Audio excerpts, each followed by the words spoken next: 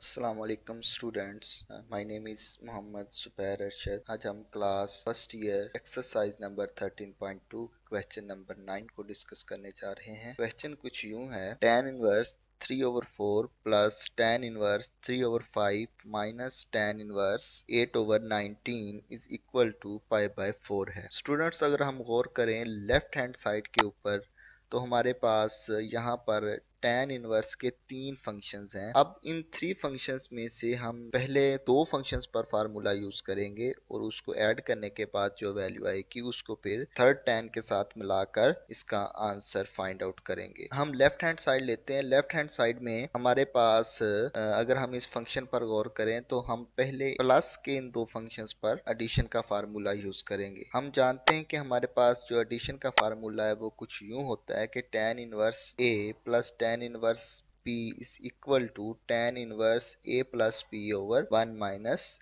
A B.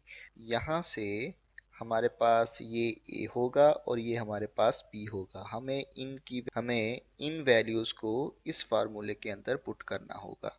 जब हमने put किया तो हमारे पास a की जगह 3/4 प्लस p की जगह 3/5 और सेम इसी तरह डिनोमिनेटर के अंदर 1 माइनस 3/4 इंटू 3/5 आ गया, जबकि ये minus tan inverse 8/19 as it is साथ आ गया। ये साथ चलता जाएगा, इसको हम सॉल्व करते जाएंगे, ये साथ में चलता जाएगा और लास्ट पर जब दोबारा से दो वैल्यू हमारे पास आएंगी तो हम उन पर एक फार्मूला दोबारा से लगा देंगे। अब हम इनका एलसीएम लेते हैं।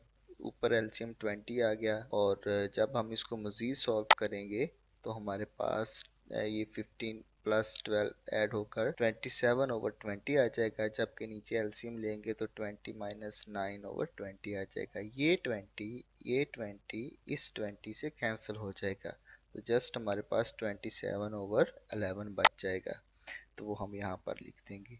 तो हमारे पास अब एक न्यू फॉर्म बन चुकी है इस क्वेश्चन की। वो कुछ इस तरह से है कि tan inverse 27/11 minus tan inverse 8/19 है। अब यहाँ पर माइनस का फार्मूला यूज होगा। फर्क सिर्फ इतना है कि यहाँ प्लस था तो यहाँ प्लस और यहाँ माइनस था। अब यहाँ माइनस है तो ऊपर माइनस आएगा और नीचे प्लस आ जाएगा। दोबारा से वैल्यूज को पुट कर देते हैं। ए की यहाँ पर वैल्यू अब 27/11 है, जबकि बी की वैल्यू 8/19 है।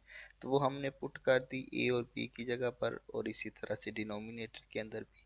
अब यहाँ पर एलसीएम लेंगे तो जस्ट हम इनको मल्टीप्लाई कर देंगे तो इनका एलसीएम आ जाएगा। एलसीएम इसका 209 आ गया और यहाँ पर 513 माइनस 88 और यहाँ पर नोमिनेटर और डिनोमिनेटर को आपस में मल्टीप्लाई करने के बाद हमारे पास कुछ यूं फॉर्म बन गई इस क्वेश्चन की।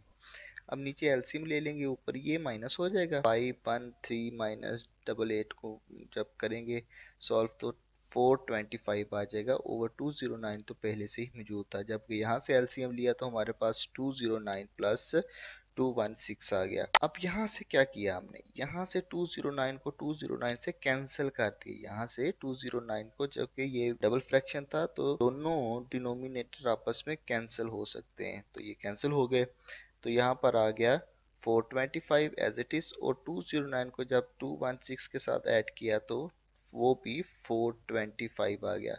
अब यहाँ पर ये कट जाएंगे, कट कर 1 आ जाएगा क्योंकि सेम है। आपको पता है कि tan इनवर्स 1 π/4 या 45 डिग्री के इक्वल होता है। असल में यही हमारे पास राइट हैंड साइड थी, तो हम उसको कुछ यूं लिखेंगे कि tan inverse 3/4 plus tan inverse 3/5 minus tan inverse 8/19 is equal to π/4 के है। तो स्टूडेंट्स, ये हमारे पास क्वेश्चन सॉल्व हो चुका है। अब हम इसी एक्सरसाइज के क्वेश्चन नंबर 10 की जानब चलेंगे, जो कि कुछ यूं है कि sine inverse 4/5 plus sine inverse 5/13 plus sine inverse 16/65 is equal to π/2। तो हमने लेफ्ट हैंड साइड को सॉल्व करने के बाद इसका भी आंसर π/2 आ जाएगा। तो हम लेते हैं लेफ्ट हैंड साइड। अब यहाँ पर तीन वैल्यूज हैं, यहाँ पर थ्री वैल्यूज में से पहली टू वैल्यूज हैं, पहले उन पर हम लोग फार्मूला यूज करेंगे और उसको सॉल्व करने के बाद हम इसकी थर्ड वैल्यू को भी मिला लेंगे साथ में। तो हम फार्मूला कौन सा यूज करेंगे, साइन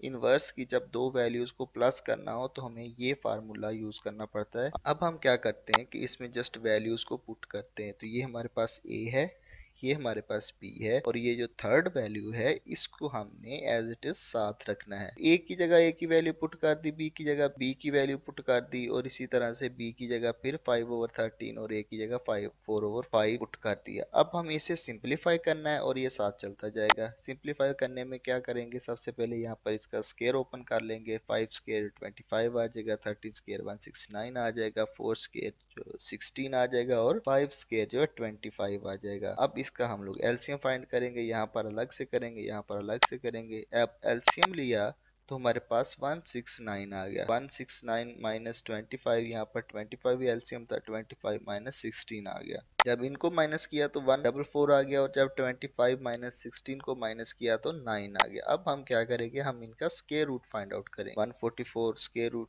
किसके इक्वल होता है जी, 12 के इक्वल होता है, और 169 का स्क्वायर रूट हमारे पास 13 के इक्वल होगा, और as it is 3 square root is equal to 3 होगा, 25 square root is equal to 5 होगा। उसके बाद हम क्या करेंगे कि नोमिनेटर और डिनोमिनेटर्स को आपस में मल्टीप्लाई कर देंगे। 4 जब 12 के साथ मल्टीप्लाई होगा तो 4 8 आ जाएगा, और 13 जब 5 के साथ होगा 65 आ जाएगा। ऐसे ही एज इट इज हम लोग इसके साथ यही अमल दोहराएंगे, तो यहाँ पर 15/65 आ जाएगा।